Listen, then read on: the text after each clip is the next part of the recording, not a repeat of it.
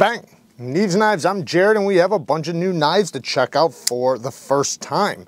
The first one is starting out, it is from Outdoor Edge, and it is the Razor VX. So this is a replacement blade knife, so you can pick different blade shapes, and it's super easy to do. And like I said, Outdoor Edge is where it's from. I will have everything linked down in the description. But what's really cool is how easy this blade is, and you can see how thin the blade is. So it's on a modern folding liner lock knife with flipping action.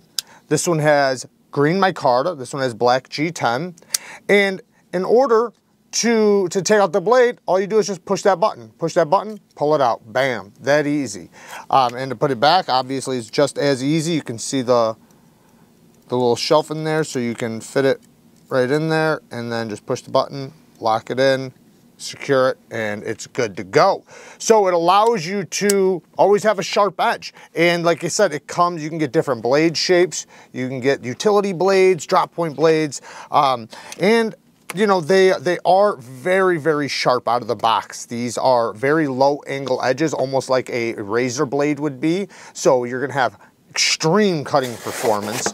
The edge retention, you know, it's 420 steel, so, you know, it's gonna be okay. It's you know, it's a good replacement blade steel. It's not, you know, high-end steel or high-performance steel, but the point is for you to replace them. So you don't have to resharpen them. Not that you couldn't try. It does have a deep carry reversible clip. You can see it's got steel liners. The access to the lock bar is really good. It is very smooth. The action's really good.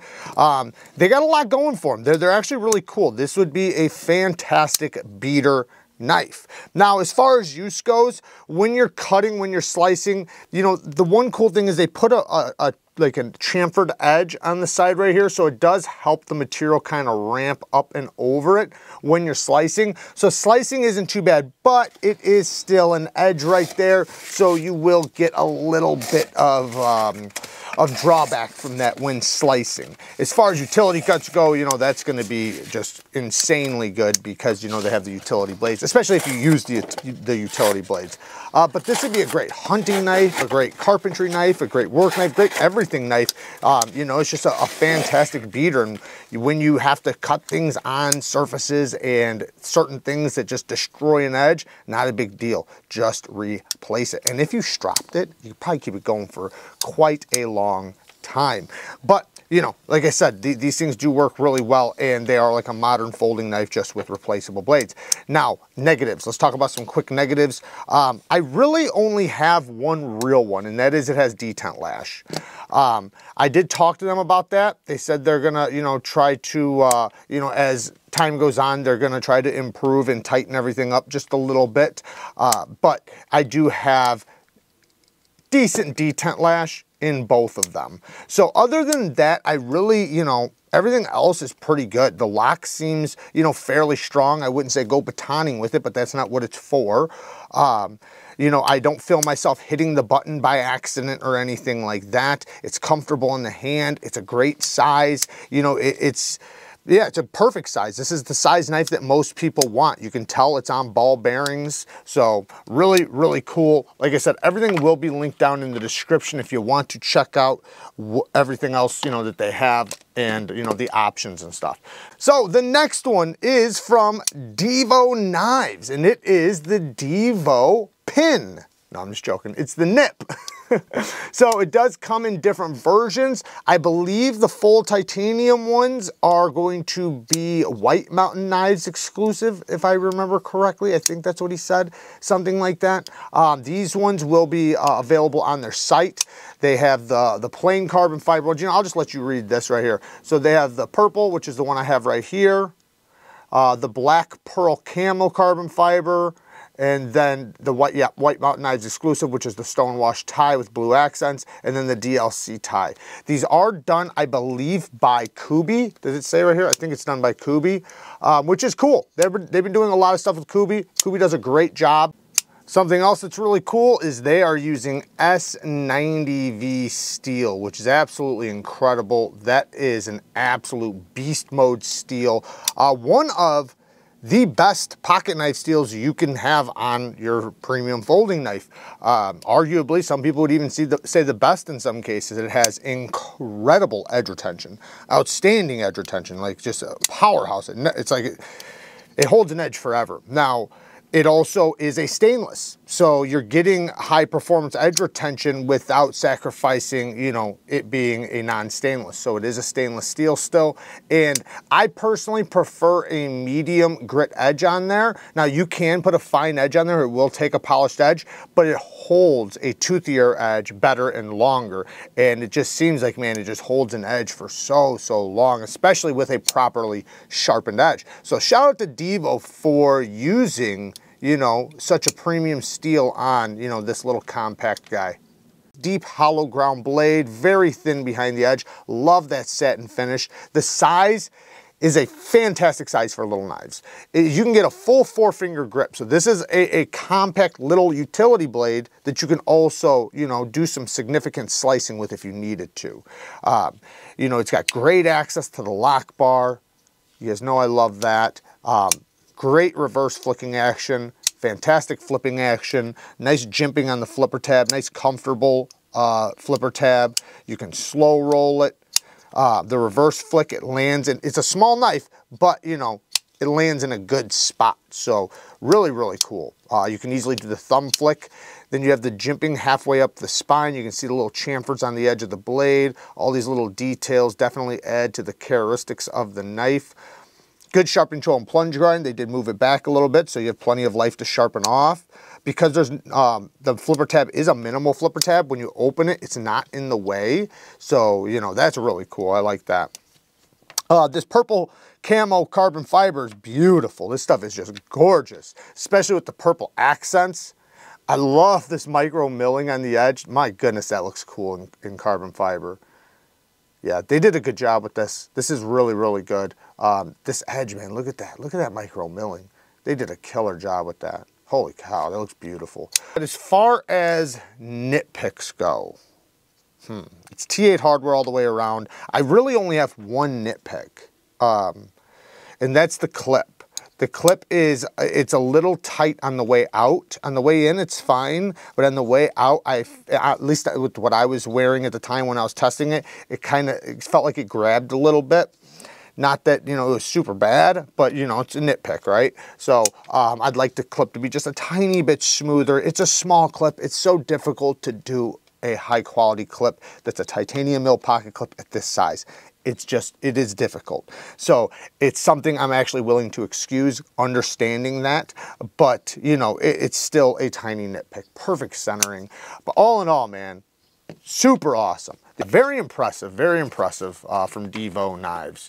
Now the next one is the QSP Canary folding knife. Now you guys might remember the Canary neck knife. Kara absolutely loves this thing. Now we have it in a folding knife design. This is a really cool little fixed blade, by the way. Little cool neck knife. The chain and the sheath are really good quality. The spine is like got the spiraled thing to it. This one's in denim micarta, but there's other versions. So you can see it's got the same hole pattern, but this is quite a bit bigger, as you've seen just already. So if you already have this one, you can see it is quite it is quite a bit bigger, but that's actually really cool because, you know, being a folding pocket knife, I think it's a perfect size. You know, the neck knife is a small knife, you know, it's very small and compact. Great thumb stud action. They are removable thumb studs as well. Great texturing, fantastic detent. Good access to the lock bar, nice and smooth on the drop. Not fall shut, but I wouldn't expect it to be. You can tell it's riding on bearings. Very, very smooth. Nice slow roll. Yeah, this is pretty sweet. I like this. What steel is this? I don't see the steel. Let me see. The steel is 14C. Sorry, 14C 28N. Very cool. Very happy to see that. Deep carry clip that's inset with flat screws and reversible. That's also really cool. Steel liners on both sides. You can actually see the steel liners looking through here because of the liner lock. But yeah, man, this one's pretty cool. I like this. It's a good size. I can get a full 4-finger grip, even though it is, you know, compact. I can definitely bear down on it. It's slim, it's sleek, it's very slicey. Fantastic blade shape. This is a very useful blade shape. And this, like I said, this is a size for most people. This is what most people carry as a pocket knife, is, you know, something this size. And this could be a little workhorse. So very, very cool. Nitpicks, I only do sharpening tool and plunge grind. That's about it. Sharpening tool and plunge grind, it could be moved back so I could sharpen more out of it. I know it's an affordable knife, so, you know, it's not a deal breaker or anything, but, you know, it'd be nice. It'd be nice if you had more sharpenings, especially on a black blade like this, because if you do hit that plunge, it's going to show. You will see it, and, you know, you don't want to do that. So, but other than that, that's really all I got, you know. Everything else is just, you know, done extremely, extremely well. Lockup, rock solid, very smooth action, nice and centered, very slim. Stop pin's a decent size for the size of the knife. I'm not a fan of stop pins being right here, but it is tucked back farther, so it's not like right there. So you still do have enough room to cut in a choil for the most part, as long as you don't move too far back. So anyways, very, very cool. That was the QSP Canary. Next is the new VOSTEED Raccoon with aluminum scales. So this definitely takes it up a notch. When you add aluminum scales onto something, it tends to feel a lot more premium. So this is basically stepping into a near titanium category. Not saying it is titanium, but it has the feeling of being titanium, while being very, very lightweight, because titanium is much heavier than aluminum. Beautiful spear point blade, very slicey, perfect sharpening tool and plunge grind. I love this taper right there. You can get them nice and tight to the edge. This platform right here is just perfectly comfortable. You can turn it around and cut straps, utility cuts, reverse, gas station, knife fighting grip. They're all good. This is a solid user. I've featured it on the channel many, many, many times. There's lots of different versions. This is the first time I've tried the aluminum one, but I have micarta ones, you have crossbar lock ones, you have button lock ones. They even recently did a sheep's foot one. So lots of options with the Raccoon. This one happens to be a Nitro V. Most of the other ones I think I have are 14C, so that's really cool. I love Nitro V. Nitro V and 14C are neck to neck for me, so personally, I love it. It does have an aluminum back spacer, and the deep carry clip is inset with flat screws and reversible. It does have steel liners tucked in there really nicely. The edges are chamfered super good. So this thing's very, very comfortable in the hand. The aluminum actually almost makes it feel maybe even slightly more comfortable. I don't know if it's the Cerakote coating that's over it or what, but the edges are just so smooth. They're almost melted. I do like that. Now, they're button locks. They did have some issues in the beginning with spine whacking them and them failing. I've tested the most recent ones that I've had extensively, and they've been fine. So I think that's something that they've worked out. I think they're doing their button locks quite a bit better. I think it was just something that they, you know, that they slipped through the cracks, and there happened to be a lot of them, and they weren't, you know, making sure the lock face geometry was rock solid. This one is very, very solid, you know, aside from even spine whacking and just, you know, the feeling of it. I feel no movement. The button is nice and smooth. I have that little tiny hint of stick, which I like to hear, like to feel. And it's not like stick to where it bothers you or anything like that. It's just that little tiny bit to where you know it's a strong lockup. And that's the way I like a button lock. A lot of times when they're super, super smooth, it's just a time waiting to happen until they start getting a little bit of blade rock, a little tiny bit of up and down. But anyways, this one, rock solid. And yeah, man, I like the Raccoon. It's definitely a very recommended knife because, you know, there's so many different flavors. So for just about every type of person, but then, you know, so many different handle materials, and it's just a workhorse, man. It's a fantastic knife. And if you really want a strong lock, get the crossbar lock one. They do a fantastic job with the crossbar lock. So there you guys go. Work hard, stay tough. Until next time, peace.